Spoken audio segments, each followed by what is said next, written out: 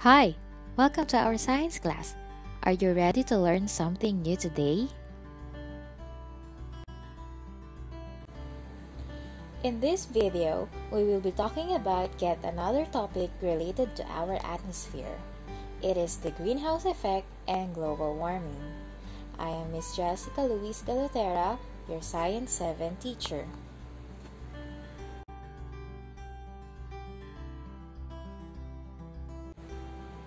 From our previous video, we learned that the atmosphere is a blanket of air that serves as our protection from other heavenly bodies and the harmful rays of the sun. We also learned that the atmosphere of the Earth is capable of sustaining life. It is composed of different gases which are vital to all living things. The atmosphere is comprised of different layers which has distinct characteristics and functions to serve. Okay, so we're all set for this session's discussion. But let us take a look first at some questions to ponder as we go through the discussion. 1. How is a greenhouse compared to our atmosphere? 2. Why is greenhouse effect important to Earth?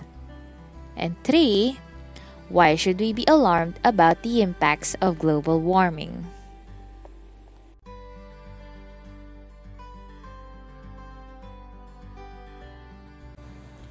Before we start with our topic, let's take a look at this animated picture.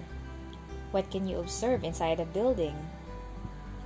As you can see, the plants inside the structure receive sunlight, but the heat inside gets more concentrated than the outside.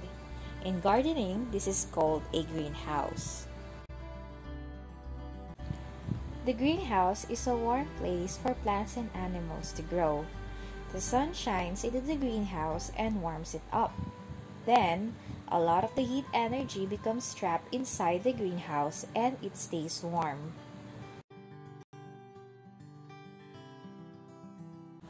How is the greenhouse related to our atmosphere? Well, the atmosphere of the Earth works in a very similar way. This is called the greenhouse effect. What is the greenhouse effect? The greenhouse effect is the natural warming of the Earth attributable to the presence of atmospheric gases. This natural thermal insulation raises global temperature from 15 degrees Celsius to 18 degrees Celsius. The gases in the atmosphere that absorb radiation are known as the greenhouse gases. The greenhouse gases in the Earth's atmosphere trap heat. They let the sunlight pass through the atmosphere, but they prevent the heat that the sunlight brings from leaving the atmosphere.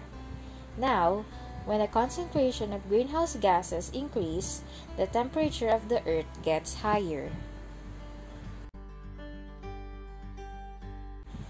Hey, did you know that the Earth is 4 billion years old and the greenhouse effect has been working for a long time to keep Earth warm in order to sustain life?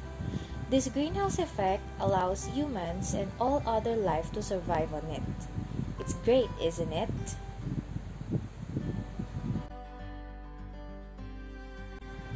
Knowing what the greenhouse effect do to our Earth, let me ask you a question. Is greenhouse effect good or bad? If your answer is good, then you are correct. It is good because it is necessary for life. It keeps our climate toasty warm and prevents it from fluctuating or changing too much. However, if your answer is bad, then you are still correct. But it is bad when there are too many greenhouse gases and the climate gets warmer. Now, this will lead to a phenomenon called global warming. Human activities are now changing the structure of the atmosphere. It has increased the amount of greenhouse gases over the years. The greenhouse gases released by the human activities have twofold effects. One, they intensify the atmospheric temperature into a phenomenon called global warming, and second, they destroy the ozone layer. How does this warming compare to previous changes in Earth's climate? How can we be certain that human-released greenhouse gases are causing the warming? How much more will the Earth warm? And how will Earth respond? Answering these questions is perhaps the most significant scientific challenge of our time.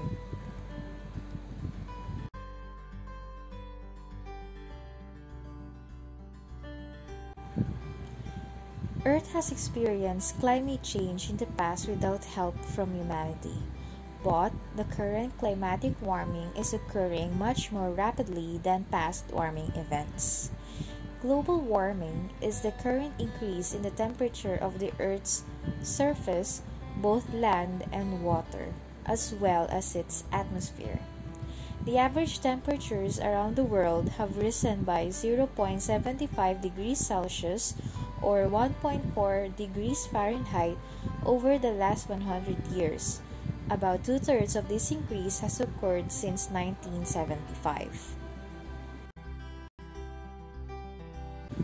Since we know that the greenhouse gases trap the heat from the sun in the atmosphere, and too much presence of these gases causes global warming, it is important for us to identify what are these gases, their impacts to us, and their sources. The first among the greenhouse gases is the carbon dioxide. The carbon dioxide contributes to 50% of the Earth's global warming. Carbon dioxide can be formed by burning of fossil fuels, deforestation, and changes in land use. Next is methane. Methane traps heat 20 to 30 times more efficiently than carbon dioxide. It contributes to 16% of the warming phenomena. Methane is produced by landfills, wetlands, flooded rice paddies, natural gas, and biomass burning. Ozone contributes to 8% of the global warming phenomenon on Earth, and it is formed when nitrous oxide reacts with unburned hydrocarbons. One of the greenhouse gases includes the nitrous oxide. It accounts for 6% of the global warming phenomenon on Earth, and it traps heat 230 times more efficiently than carbon dioxide. Nitrous oxide is produced when there are forest fires, burning of fossil fuels, and motor vehicle exhaust. The most common of the greenhouse gases are the chlorofluorocarbons, or the CFCs. The CFCs are the most destructive greenhouse gas with the heat-trapping property which is 20,000 times than that of carbon dioxide. Very harmful, isn't it? CFCs are produced by pressurized spray cans, styrofoam, solvents, refrigerator, and air conditioning unit.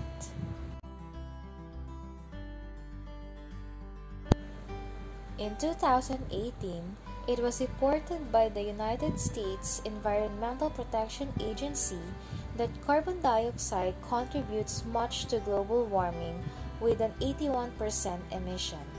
It is followed by methane with 10% emission, nitrous oxide with 7% emission, and other fluorinated gases with 3% emission.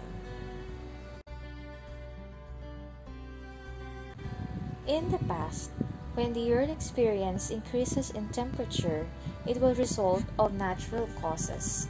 But today, it is being caused by the accumulation of greenhouse gases in the atmosphere produced by human activities. This chart shows the different human activities that contribute for global warming. As you notice, 49% comes from the energy use, 24% from industrial activities, deforestation with 14%, and lastly, 13% from agricultural activities.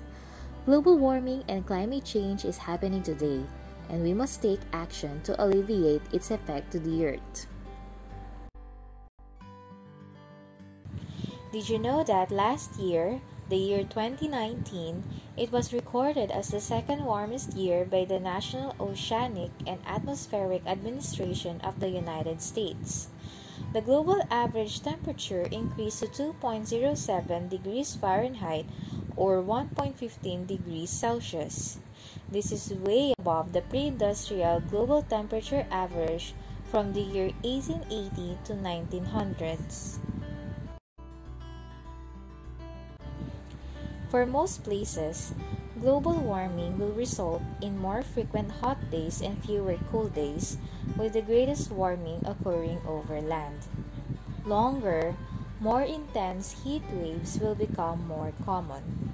Storms, floods, and droughts will generally be more severe as precipitation patterns change. Hurricanes and typhoons may increase in intensity due to warmer ocean surface temperatures.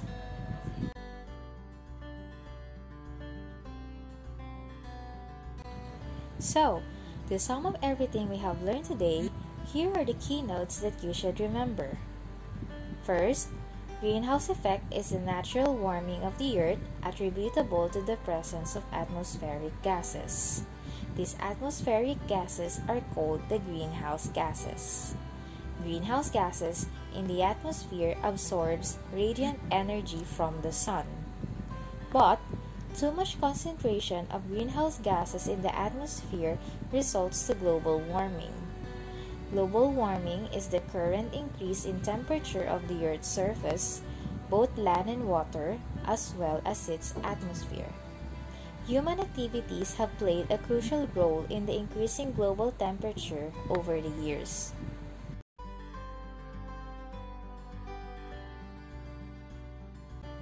Thank you for watching!